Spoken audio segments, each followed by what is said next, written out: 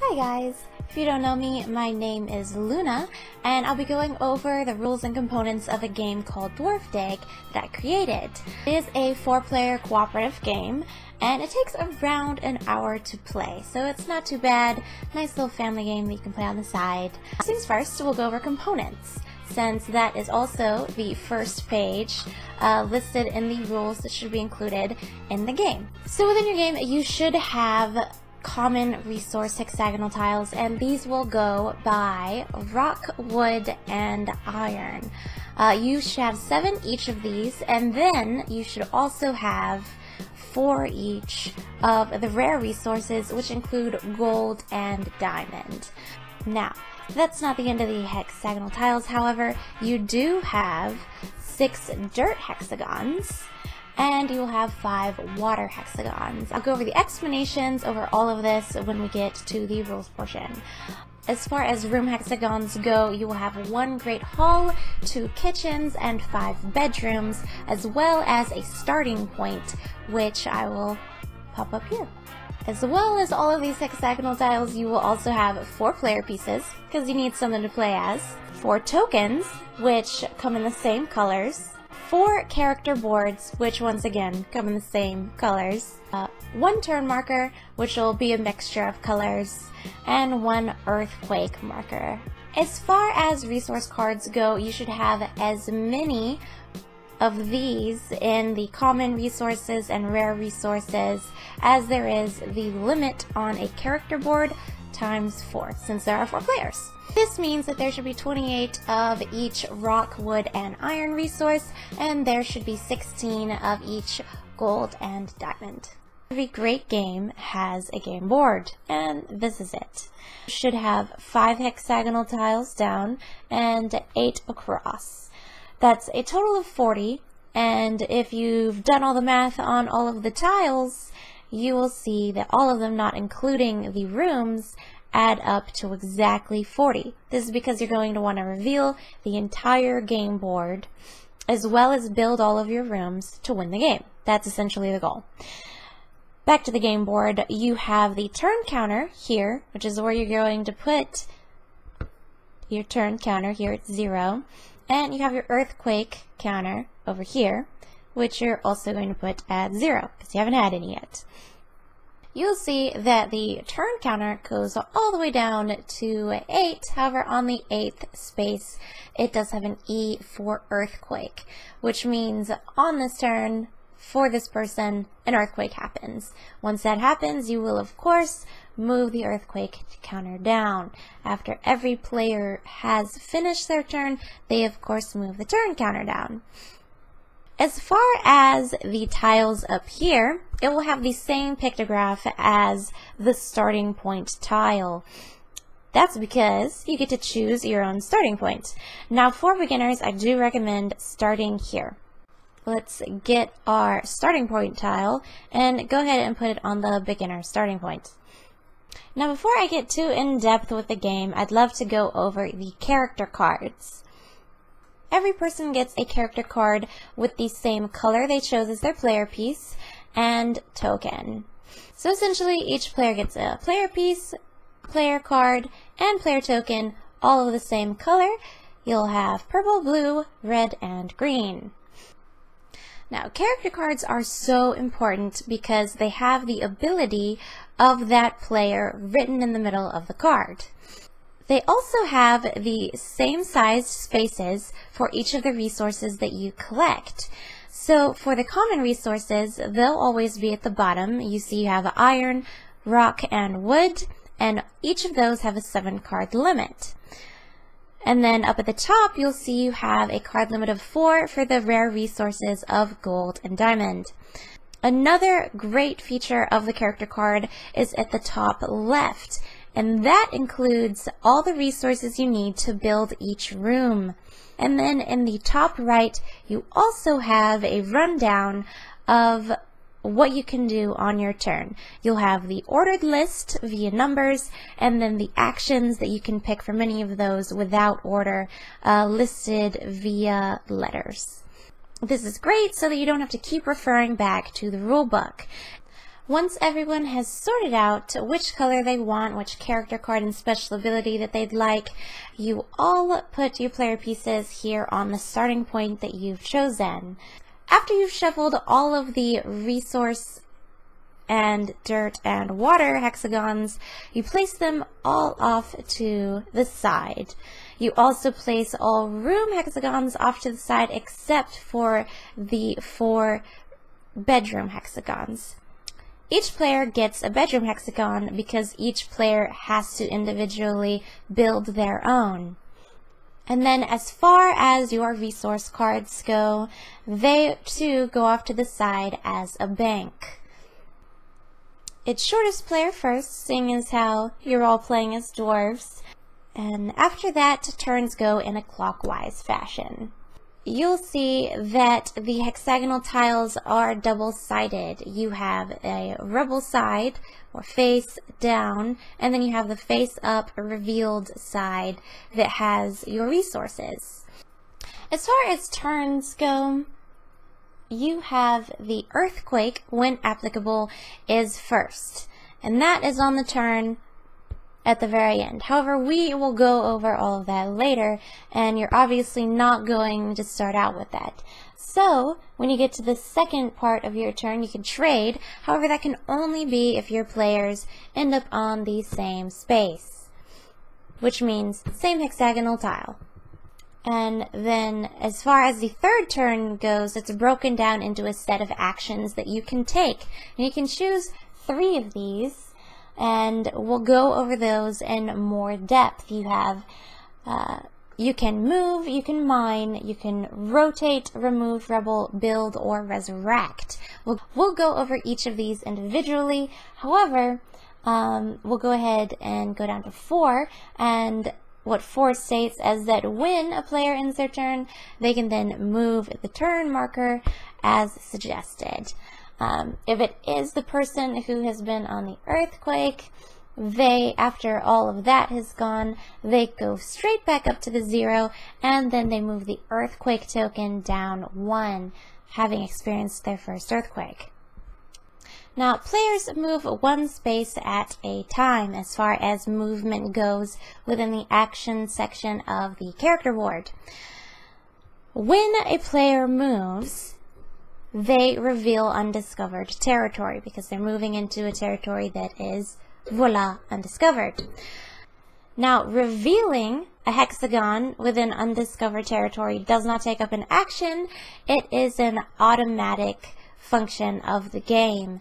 So if a blue player decides to move all 3 turns, and let's say they got 3 stone, then that means that the next player can then move 2 across revealed hexagons.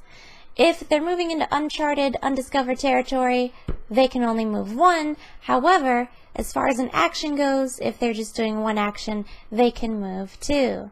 This makes expansion and discovery of the board a lot quicker, and if a dwarf dies, it makes running back to the starting point to then resurrect 1 all the more easier. We'll go over that momentarily. Now, let's say you're player 2 and you're feeling a little bit more adventurous. You don't want to just move and reveal hexagons on the board. You still want to remove a few times. So we'll say that you move here and voila, wow, you have come across a rare resource. So you want to go ahead and mine this before you move any further.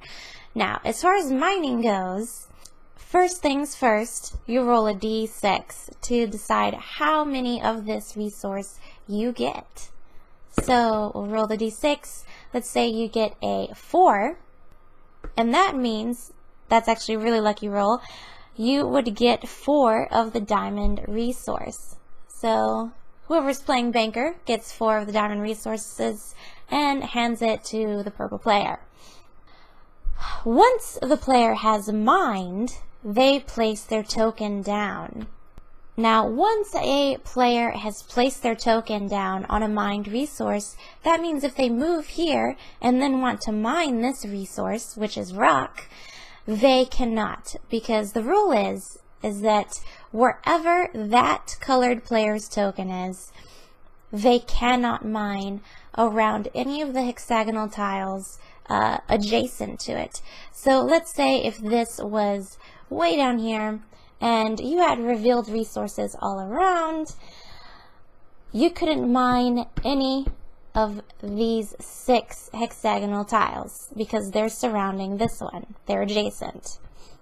If the next player comes in and wants to mine the rare resource as well, they cannot. This resource is essentially blocked until the second player decides that they want to mine another resource. Once they've mined another resource, they can take their token, they place it on the newest resource that they've mined, and then that resource card, that resource hexagon, is available to mine from any other player.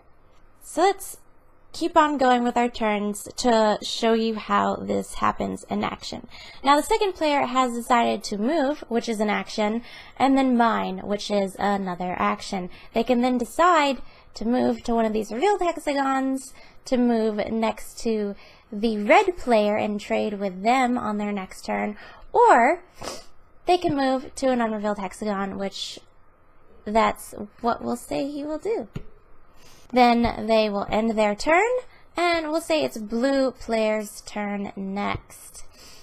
So they cannot move to this space and mine the diamond resource.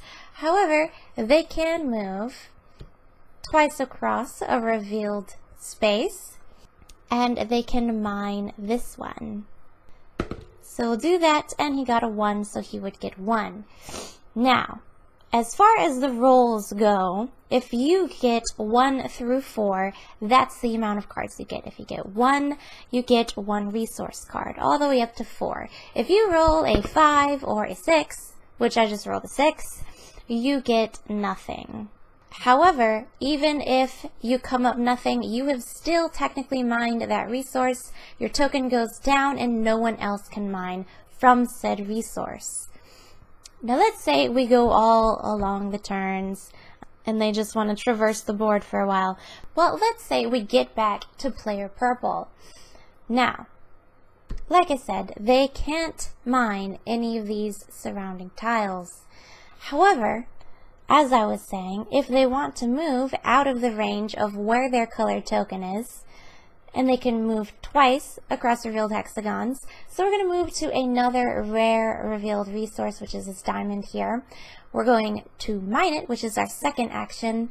So we'll roll the dice. They get 2. And then you may take the token off of this hexagon and place it on the newly mined one. Let's then say that the next player, who's blue, wants to mine this resource, however they can't because their token is blocking the area of which they can mine from. So, once you get to green, they could be able to run across the space and mine this resource if they wanted to. Now, the rotation action is a pretty easy action to go over. Basically, the player, which tile that they are currently on, they can rotate it however they'd like. Now, I can't explain this mechanic without not also explaining the reason for the lines on each hexagon. As you'll see, each resource hexagon has 3 lines. They'll have 2 black lines and 1 blue line.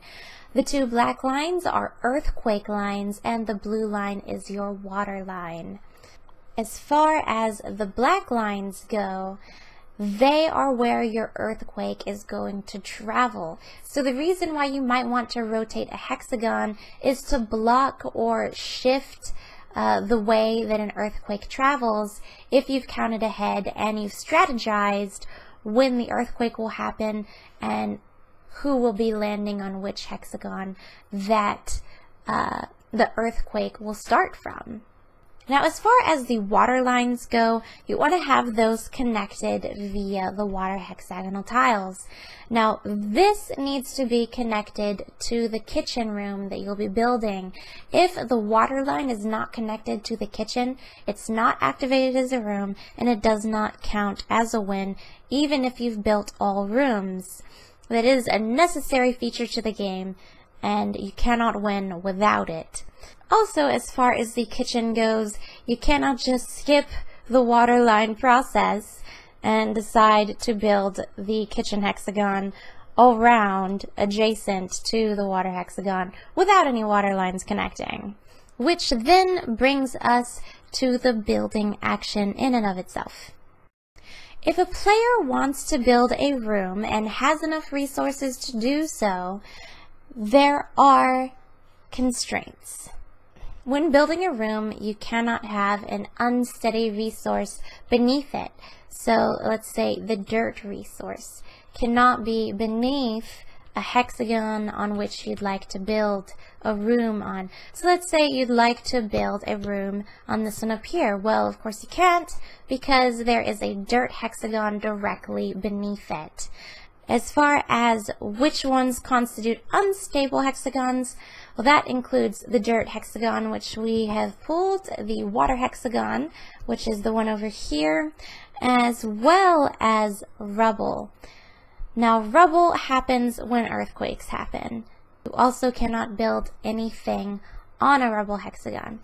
As you can see, the hexagons that are undiscovered are all rubble. So if you decided to build a room on this resource card, you could not, because there is a rubble hexagon directly beneath it. In closing with the building action, as far as rooms, the Great Hall is one of the special rooms where dwarves will have to pull their resources. If you want to build the Great Hall, you have to have 10 of every common resource and 10 of every rare resource. Of course, one dwarf in and of themselves cannot build this because they don't have enough due to the card limit. Now, if someone wants to build the Great Hall, you guys have all the resources put together. There would have to be 3 dwarves due to the card limit constraints on your character cards. Since you can only have a 4-card limit of the rare cards, and you have to have 10 of the rare resource cards, you of course would have to pull them together as 3 dwarves. This is the only way you can build the Great Hall, and it is the only room that doesn't have a replacement. So if the Great Hall falls, the game is over because you don't have another Great Hall to build. As you'll see in your buildings, you do have 2 kitchens and 5 bedrooms, so you can have an earthquake destroy at least 1 kitchen or 1 bedroom, but that's not the case for the Great Hall. If the Great Hall falls, you all fall. But if you do end up pulling together your resources and building a room, you would then take the room from the sidelines, pick up your dwarf player pieces, place said room, and place them back on said room.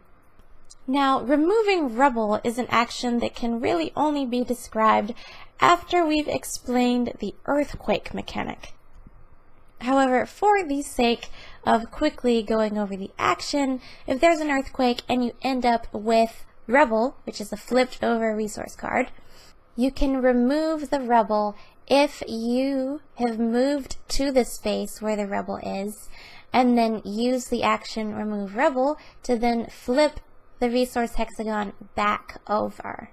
Of course, purple player's special action is removing rubble from anywhere on the board. So purple could be as far away as over here, and the rubble could be all the way over here, and he could still come over here, use one of his actions, and flip it over. The resurrection action can only occur if a dwarf dies. If this happens, this has of course happened during an earthquake. And if you are so unlucky as to be a dwarf who has died, you take your player piece away from the board and you hold on to it until one of your fellow dwarves can then rescue you. So let's say red's pretty close to the starting point. They use a move to move back up to the starting point, and then they use another action to then resurrect you. What would happen then is that blue would then take their player piece back to the starting point, and they could both move on from there. Blue doesn't get their turn until it comes back around to them. Now, as far as blue dying, we'll go ahead and go over what happens. If a character dies, they have to take one of each resource that they've collected and put it back in the bank as punishment. Now let's explain how earthquakes work by going through a pretty bad scenario. Let's say purple player is the last player to have ended their turn, and so they move the turn token from 7 to earthquake, which is the 8th circle here. That means that if the next person's turn is blue, or really even any of these characters, the earthquake originates from the closest dirt hexagon. Now you're probably wondering, well, green is kind of equally spaced between these two. Well, if that does occur, the earthquake happens from the lowest point on the board. So even if these are tied for the same distance from the green, it would still be this one because it's lowest on the board. If it's still tied after that, like if you had a dirt tile here and a dirt tile here, the player can then choose which earthquake, which dirt hexagon the earthquake originates from. Now, what I mean to say from originating, it means that this dirt hexagon is basically the center point of the earthquake. It happens here. And this is where those earthquake lines I was talking about earlier come into play. For every hexagon around it, you will have to follow every black line that stems from this. So since this black line is coming through as an earthquake, blue dies. This also means that the black line that this red character is in also comes through the hexagon that they're currently in, so they also die. They perish. They'll have to give one of each resource card that they have collected back to the bank, and you'll have to keep following the earthquake. It's not even over yet, and 2 players are already dead. Now, like I said, undiscovered territory does indeed count as rebel, and this affects it in a different way. If they're next to each other, or even if the black line leads to a rebel space, it affects it in different ways. Now, if it leads to rebel, like it is now, then every single tile in that direction turns to rebel, which means this gets turned over, which also means green thankfully narrowly avoided death. And of course, that's not all, folks.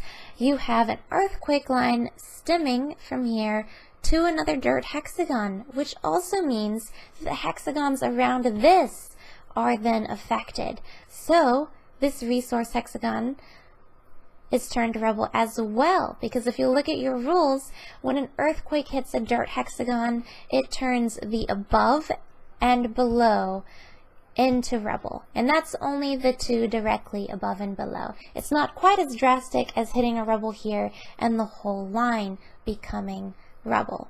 So if we start here and we go through here, it hits all the way to this hexagon. However, let's say purple on his last turn came to his senses that the earthquake was coming, and for an action had turned this hexagon. If this player had not turned this hexagon and the black line connected, purple would also have died and the game would have ended because 3 dwarves would have been dead at once. A big tip for the game is try and look ahead and see when an earthquake is going to happen, and look through all the different lines and see where it's going to affect and how to make sure the damage isn't so drastic. I'm going to take these tokens off just for the example, but let's say the earthquake line, starting from here, went all the way up to this water hexagon. The way it affects the water hexagon is similar to the dirt hexagon, but also more drastic than that.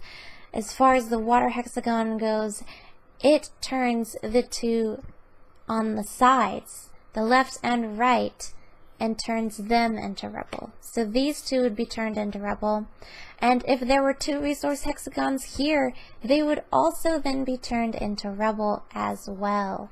However, the bottom and below is unaffected. So it's basically the exact opposite of the dirt hexagon. The dirt hexagon affects the one directly above and below, and the water hexagon affects the ones from the left to the right. And then you have your rubble hexagons that affects everything in the direction back from it. So it's also hitting this, but there were no resource hexagons affected due to the fact that there wasn't any hexagon right here. Now, for an example, if the game had been even farther along, and let's say the players came together and built a kitchen, and put it here, since there's a stable hexagon below it. If the earthquake lines were to run directly to the room would be discarded and cannot be used again. And you would only then have one more kitchen left to use for a room.